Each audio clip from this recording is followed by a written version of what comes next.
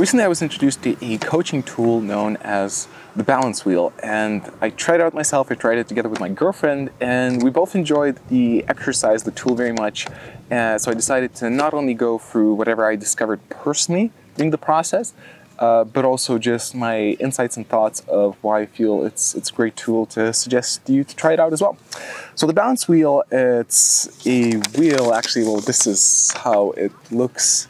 This is my girlfriend and me. We did it together. I'm obviously using editing magic. You're seeing the scores and everything on the screen. So it's basically a wheel, a circle, where there are different sections: career, money, health, family and friends, etc. And you ask yourself, how satisfied are you in that particular field? And you give a number. And based on that number, you create, you put a line or kind of a circle, a line. And then at the end of the exercise, first of all, you see how bumpy. I think one of the questions whoever introduces the exercise asks, how bumpy would it be to use that type of wheel, if it's really out of balance and then different shapes. But what it also does wonderfully, and it definitely did for me and my girlfriend, it made me become more conscious about, what aspects am I actually not as satisfied about, and to naturally ponder and ask myself the question of what would make the difference, like what could be the solution, the step, the action which would take and level up the number. Why am I not satisfied? It just creates so much consciousness, so much awareness that helps you navigate around your life and maybe understand better, what am I not so happy about, and what can I do about it to make it better? And also, I read a bit more about the balance wheel, and there was a good question posed as well, that it makes you ask, so what number would actually satisfy me, and why is that enough?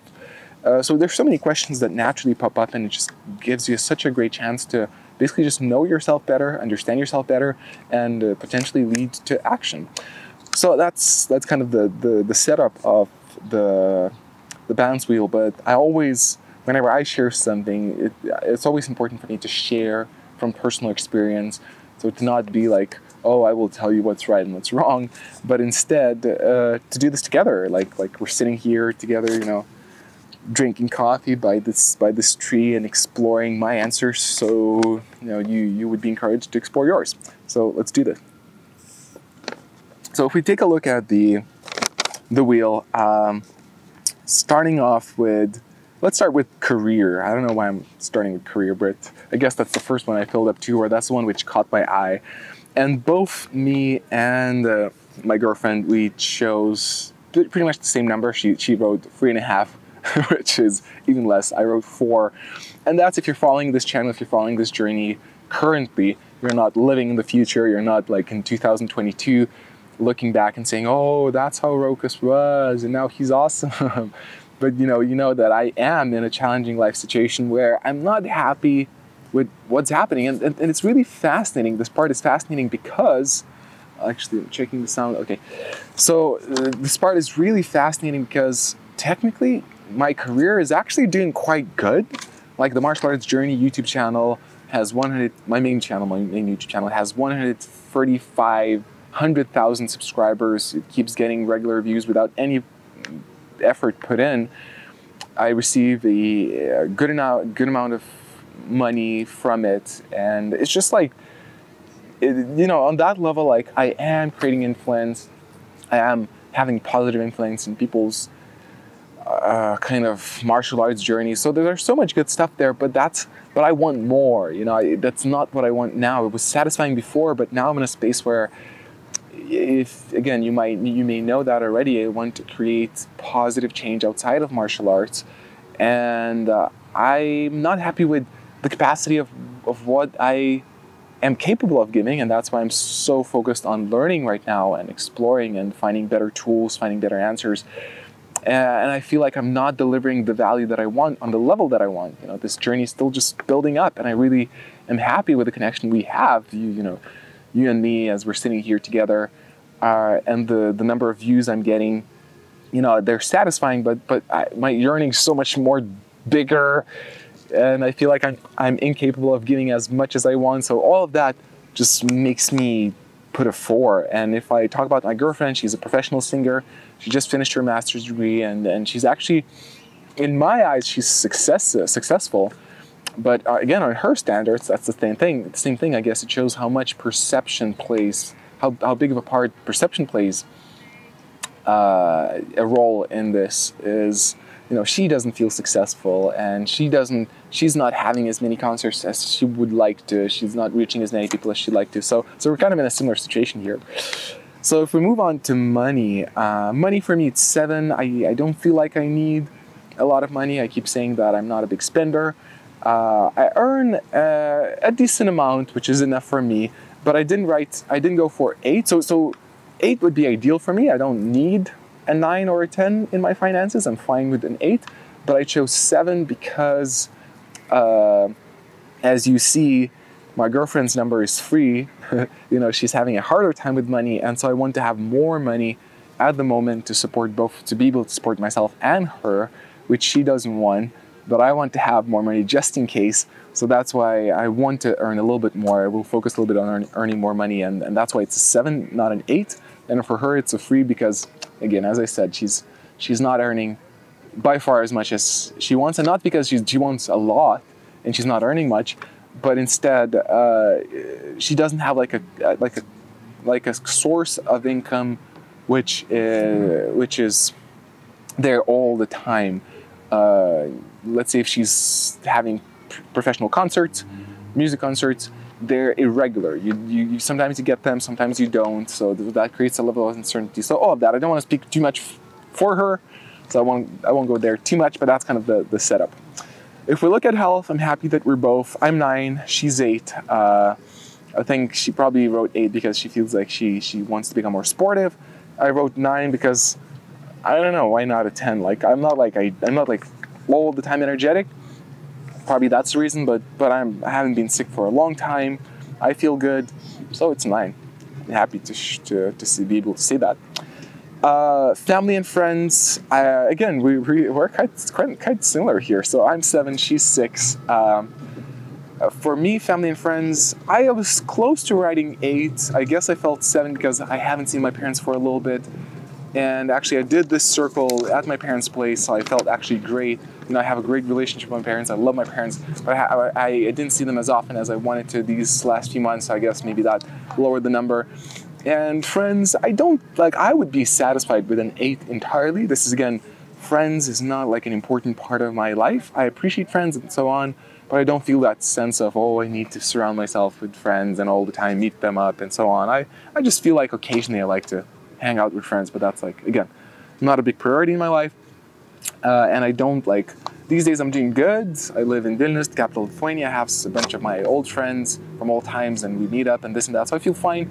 But again, like, I don't know, maybe an 8 would be, you know, maybe having some friends which we would have more like, we would meet up more constantly, and maybe those friends would be someone who I would be really like, you know, looking forward to meet. So I don't know, maybe that's why it's a 7. For my girlfriend, it's a 6 because she's not from around. She's from a different city and most of her friends are there. Family as well, and again, I don't want to talk too much about for her, but basically, you know, she doesn't hang out with her friends as much as you'd like to. There's some family stuff as well, so it's a 6. Love and romance, again, happy it wasn't like 5 and 10. I'm like, hey, I feel our relationship is awesome, and she's like, it's terrible. That would be a red flag. But no, actually, I'm 10, she's 9. She was actually considering 10 as well. I was actually kind of, for a moment, I was thinking like, you know, I thought about writing 9, but I thought that's kind of more out of humility. Like I asked myself, so why it should not be a 10? And I just couldn't find a reason. Our relationship is doing really well. It's been a year that we're together. Really wonderful lady that I'm spending time with. We barely have, you know, we very rarely we have like clashes. And we work both hard on our relationship. So it's just like, I have no complaints. I mean, you know, there's always like, if I would like to complain about something, there's always something I would find, but there's nothing which is like deeply in me where I'm like upset. So yeah, it's a 10, and I'm really happy about that. And for her, it's a 9 because it's a discussion we have sometimes. I keep telling her, you don't realize that we actually have conflicts very rarely compared to most couples. But she had less relationships than I had. She has less relationship experience. So sometimes she thinks that like if we have a clash once per month, she thinks that's a lot. She thinks that's significant, and I'm telling you this is nothing. So I think just because of that doubt, hesitation, she wrote 9. Now, personal growth, I am at a solid 9 because, as you may know, I'm really focused on learning these days. I'm all about going mad and nuts with learning and reading books and writing journals, exploring, and I'm enlisted on a 8-month coaching course. So there's so much happening. There's so much I'm investing in personal growth. So yeah, it's like I have no trouble with it. It's not a 10 just because I recognize that there's ways to go still, and I wanted to respect that. But that's the only reason. For her, it's a 6. She feels like she wants to learn more. Like she wants to spend more time developing her singing skills and so on, and she feels like she didn't do that as much as she wants to, so that's why it's a 6. Fun and recreation, we both wrote 7, and we actually kind of both, I think we both feel fine at 7. Like 8 would be like over the board for me, at least, because I don't focus. I do feel like sometimes I do appreciate fun and recreation, because then I realize that, you know, I spend so much time working and learning, especially these days, that it's important to sometimes counter it and balance it. But we actually both spend most of our fun and recreation together with my girlfriend, so I think that's why it's a 7-7. We like watch TV shows together, we, you know, go out and have like a glass of wine somewhere, or some nice lunch, or just, you know, we do some stuff together, and it's both satisfying for both of us, and we feel good at it. So it's like 7 is actually enough, because I also realize that I also maintain a philosophy that if you want to achieve a great deal of things, it's important to sacrifice a little bit of stuff too. And I'm okay at sacrificing a little bit of friends. I'm okay with sacrificing a little bit of fun and recreation. So it's like I'm set for that. You know, I'm like okay with a 7, both in there and there. And physical environment, again, very similar. I just realized, man, we have very similar circles besides money. So physical environment, for me, it's a 4. For her, it's a 4.5. And that's because we live in an apartment. For me, it's because we share our apartment. So there's 3 rooms in the apartment, and there's 2 other people living in the 2 other rooms. Our room is quite tiny. It's an old house. It's lovely, and it's not less than 4 because it's in the middle of the city center, which is amazing to have that luxury. But it's an old house, not a lot of space. We don't have enough space for all our stuff. So there's things like that where it's like, it's not like this apartment where you come back and you're like, oh, it feels so good to be here. It's more like, it's cozy, it's cute, artistic, but it's not ideal. So we're both kind of recognizing that. But at the same time, we discussed about our circles together. And for both of us, we realized that we actually, at the same time, we pay an absurdly low amount of money for our rent, considering that we live in a city center of capital. And so we really appreciate that aspect. And we both want to make sure we're not spending too much money right now. And it's the city center, so there's so much good stuff there that it's a 4, but neither of us is complaining about that, or neither of us is upset about that. We're not rushing to change that. We're much more focused on, we want to invest our energy into improving our careers. You know, she's focused on improving her monetary situation, her personal growth. We want to invest our energy and focus on those things which matter. And for us, for me, the physical environment was never really that important. I lived in a bunch of weird, crazy places. I slept once in India in a public bathroom. I spent the night there, and it was fine for me. I guess I do feel like I'm getting older. I actually just turned 31 yesterday as I'm recording this video. Congratulations, happy birthday, Locust. So, so I do feel like I am getting a bit older and a bit more picky. Like part of me does want to move to a place which would be not a shared space, which would be more kind of my space. But at the same time, it's not a big priority. So if that opportunity happens, I'll be like, okay, let's do this, but I'm not in a rush. So that's how the balance wheel looks on my end. Try it out. I'm going to leave a link below on where to find this example and explanation. Check it out, do it. Let me know in the comments, how it goes for you.